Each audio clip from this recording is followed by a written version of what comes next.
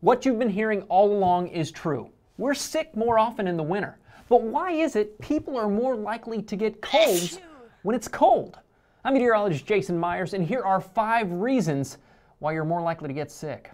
You're inside a lot more. It's all about the humidity. In the wintertime, the air is drier, especially inside your home. Scientists who study microorganisms suspect the germs in a droplet from a sneeze are able to survive better in dry air.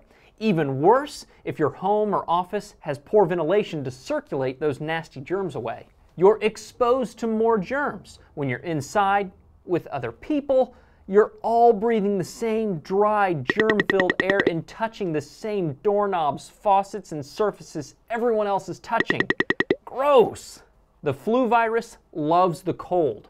According to the National Institutes of Health, the flu virus transmits much faster in the cold because for some reason, cold makes the virus tougher, more active, and more resilient. Now you're rethinking the whole flu shot thing, aren't you? Your immune system doesn't love the cold. Researchers at Yale University found mice were much worse at fending off the cold virus when they were exposed to colder temperatures. More research needs to be done, but what would it hurt to make sure you're bundled up? Cold feet.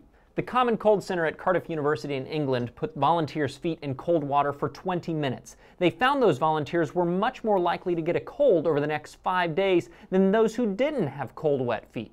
Their theory is when our feet are cold, the blood vessels in our nose constrict and lowers our immune response. So do your best to keep warm and wash your hands, for Pete's sake.